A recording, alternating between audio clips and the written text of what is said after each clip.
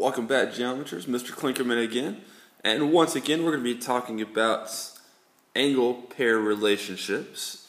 We have already, in section 1.5, discussed how to recognize and use complementary and supplementary angles.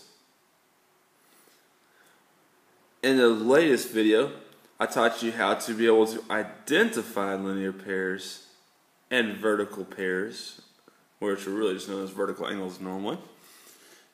And in this video, I want you to learn how to use linear pair and vertical pair relationships. Okay, now I'm going to show you a picture here, and I want to explain the basic concept. In the previous section, we learned about different types of angles. We know what a right angle is, we know what a straight angle is, and so forth. But ultimately, in geometry, if we're going to be able to find missing angle measurements, which is a pretty important thing to do, we've got to know how the measures of angles are related to one another.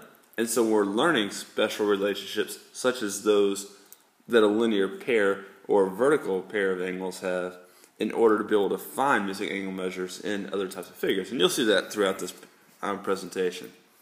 Now, in this picture that you're looking at right now, you ought to recognize the angle PQB and angle BQR are a linear pair. Alright, and if you remember, the way that you determine that two angles are a linear pair is, first of all, you determine that they're adjacent to one another, and these angles do have a common vertex and a common side, and they also don't share any common interior points. They don't overlap one another. And their sides that are not common form opposite rays. That ray QR and ray QP are opposite rays of one another. Now what I'm interested in today is what is the relationship between the measures of angles PQB and BQR, since they are a linear pair. And we've actually used a picture like this before in class. Because angle PQB and angle BQR have two sides that form opposite rays, alright, again, this side and this side are opposite rays, what that means is that their opposite sides form a straight angle, and so there's 180 degrees split between those two angles, alright? The measure of angle PQB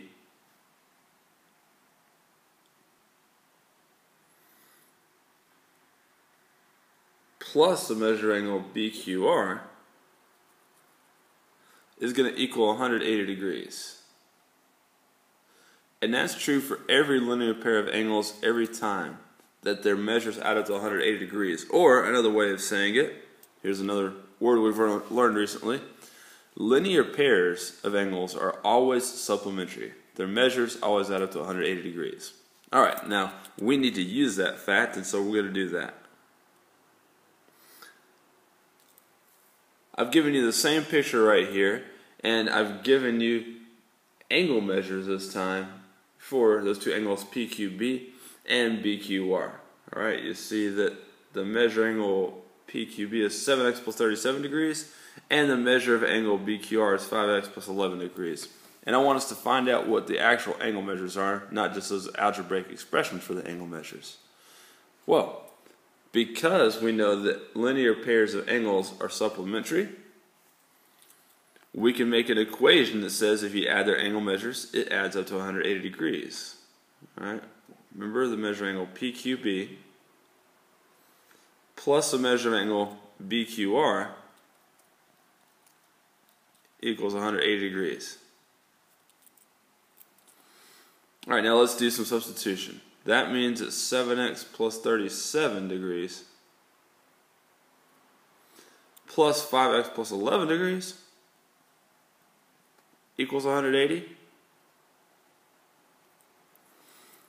And then we can go and combine our like terms. We're going to have 12x plus 48 equals 180. Subtract 48. 12x equals 132. That means that x is equal to 11. Now, x is not our answer. It's not what we were told to find. but it is necessary to find the value of x in order to find the measures of angles PQB and BQR. You better be getting used to this at this point. What we're going to do to find those actual angle measures, of course, is now substitute the value of x that we found into their expressions for each angle. So measure angle PQB is going to be 7 times 11 plus 37. 77 plus 37 is 114. So 114 degrees is that angle measure. And yes, you could just subtract from 180 now to find the measure of angle BQR. That is presuming, of course, that you did your algebra correctly. What I would prefer for you to do here is to go ahead and substitute 11 into the 5x plus 11, because if you do that and the answers that you get add up to 180, it means your algebra was correct. So 5 times 11 plus 11, that's 55 plus 11 or 66. And indeed, 114 plus 66 equals 180. So we know we did our work correct. Great. Good job.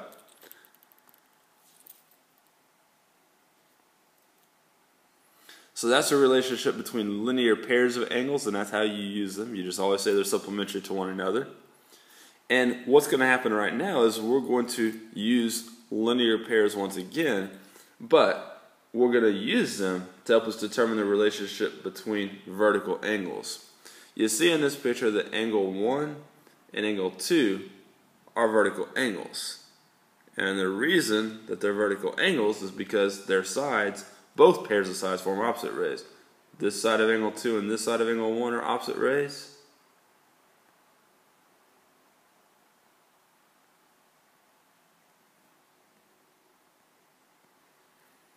And the other side of angle 1 and the other side of angle 2 are opposite rays.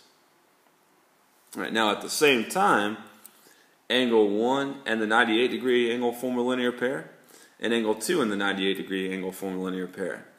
Now I'd like you to do some of the work for me here. Here's what I'm looking for. I would like you to find the measure of angle 1 and the measure of angle 2. And you're going to use the fact that each is a linear pair with a 98 degree angle in order to do that.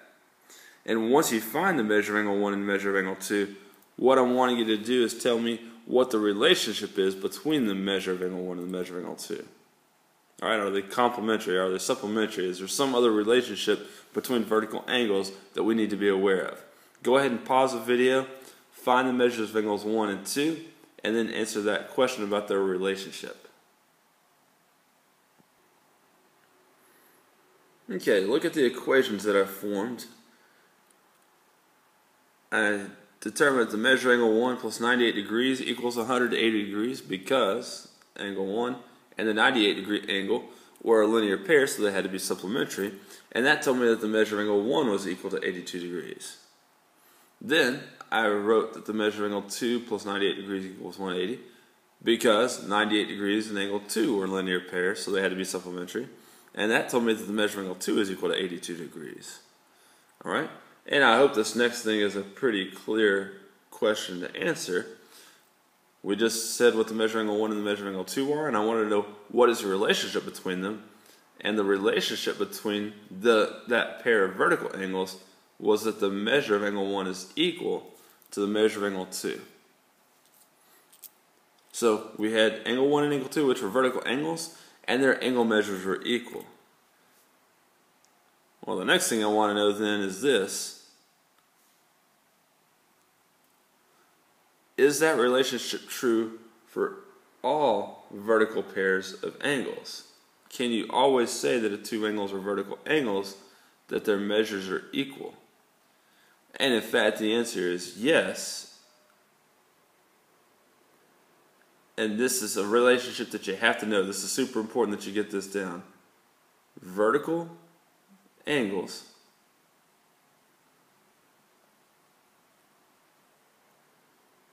are congruent.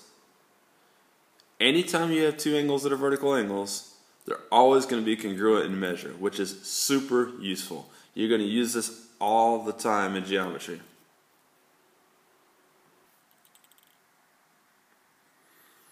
Alright, for the remainder of the video, what we're going to be doing is working examples that involve linear pairs and or vertical angle relationships.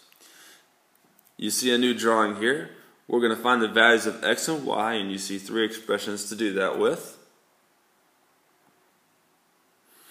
And when you look at those three expressions, alright, those three angle measures, you've got a pair of vertical angles. The 6x degree angle and the 2y plus 22 degree angle, those are vertical angles. And we know that 6x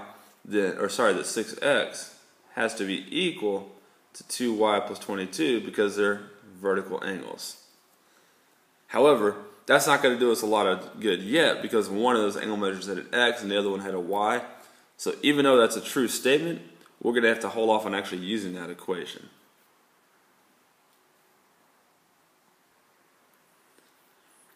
And in fact, whenever you have pictures like this where you have angles that have different variables as part of their measures, you want to try to pick the angles that have the same variable first to work with. And so let's look at this angle that's 7y plus 41 degrees and the one that's 2y plus 22 degrees. They both have y. That's going to be helpful to us. And let's determine their relationship.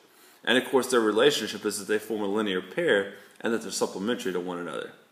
Alright, go ahead and pause the video and figure out what is the value of y using the fact that those two angles are a linear pair.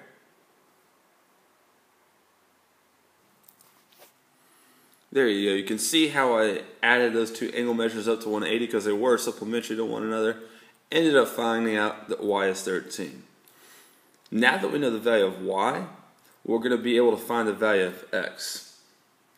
Now the problem didn't ask you to find the angle measures in the picture. However, it turns out to be a very smart thing to find the angle measures when you're done.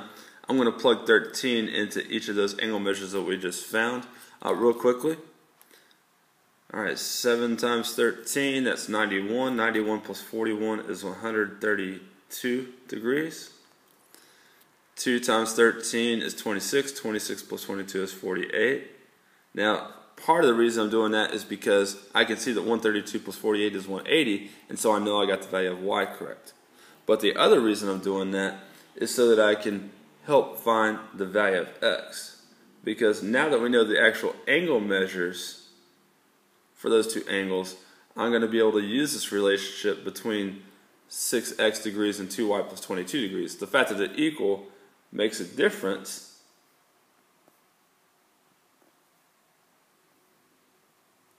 in finding the value of x because now I know the value of y. I can go ahead and continue that equation we made earlier using the fact that vertical angles are equal and say that 6x is equal to 48. And so of course that means that x is equal to 8. Okay, now that's a real easy mental math to check. 6 times 8 is 48. That's congruent to the angle across from it. It's supplementary to the angle that's a linear pair. And so there you go. Good work. Try that with this picture. Pause the video, work on your own, see how you do. Checking your work, you see the first thing that I did was I worked with those two angle measures that both had an x. I told you in the previous problem, try to select two angle measures that use the same variable. You had two choices here, but I went with the 5x plus 13 and the 6x minus 7. They were vertical angles, so I set them equal to one another. Ended up finding out that x was 20. Now you might think that these two angles right here and right here don't look, well, I meant to say right here, they don't look like they're 20 degrees, and they're not. Remember that you got to plug the value of x back in to the equation in order to figure out what the angle measures are. You're going to get 113 degrees for each of them. Now, one note, we've already talked about in class most likely that angles in the pictures don't have to actually look like they're angle measures. Pictures aren't always drawn to scale. Nevertheless, I wanted to emphasize that you had to plug in that value of x to find those angle measures. Okay. Now I actually had a few different relationships I could have used to find the value of y. I chose to set the two vertical angles that both had y as part of their measures, chose to set those equal because they are vertical angles, and I can do that, and I figured out that y is equal to 11. But I just as easily could have used any linear pair relationships and said, for instance, that 8y minus 21 plus 113 is equal to 180. And that also would have helped me to find that missing angle measure.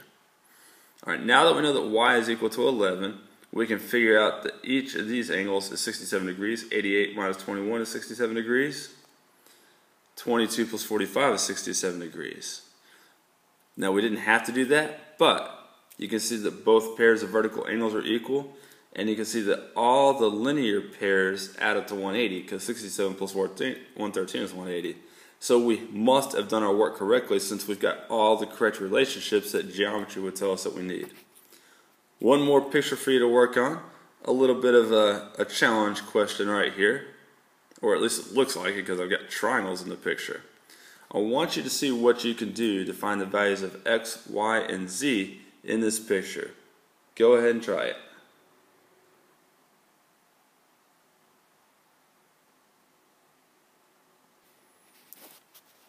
Now the challenging part was this.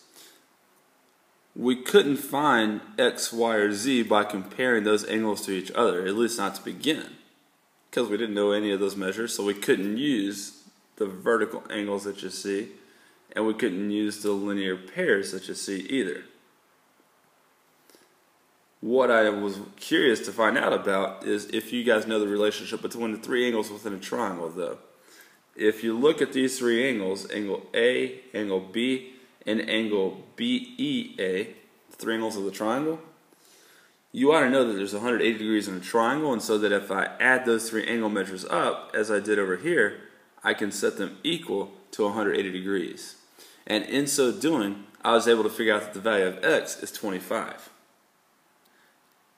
And now that I know that the value of x is 25, that opens up the door for me to be able to figure out the other angle measures here.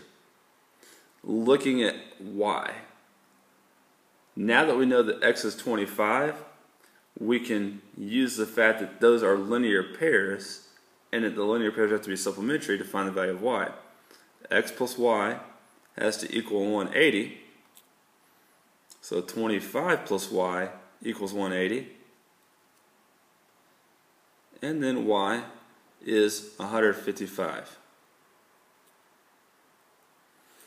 Then, finally, we can use the relationship between angle x and y, or between angle y and z, to be able to find out this measure. I'm going to go with the vertical angle relationship, though, because that's a super simple one. If two angles are vertical angles, such as x and z are, you know that they're equal, so then we can say that z is equal to 25. Well done. You should now understand how to use linear pairs and vertical angles, and we'll put that into practice many times over the course of the year. Did I mention we're going to use that many times? It's going to happen.